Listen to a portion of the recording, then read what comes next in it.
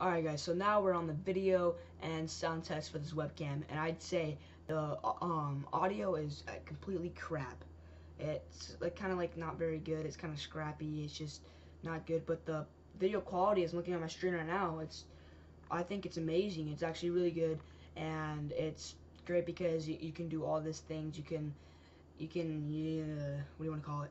You can make it so like auto focuses. You can do contrast, everything like that. You can make it the light, how perfect you want the light is, because earlier like my room had like this, it was like kind of blue, like weird and blue, and so I fixed the audio, and then it made it not the audio, the video, and it made my face like more clear and more percent, or whatever you want to call it.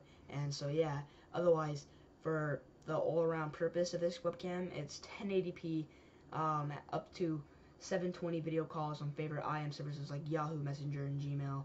But that's just on those. But like on Skype, it's 1080p. Video is 1920 by 1080p, I'm pretty sure. So it's perfect on that category, and it's HD, everything. So I would recommend this webcam, even though it's like 4 or 5 years old. I don't even know. And it's just perfect for like the video and for a beginner YouTuber like me. I'm not really a beginner, but I haven't really been uploading, but and stuff like that. So I'm still like getting around to this whole entire webcam and everything. I'm just trying to fix everything and get everything perfect for you guys to watch my videos. So I hope you guys have enjoyed this review and setup for this webcam. I'll see you guys in the next one. ORYX PraZe is out.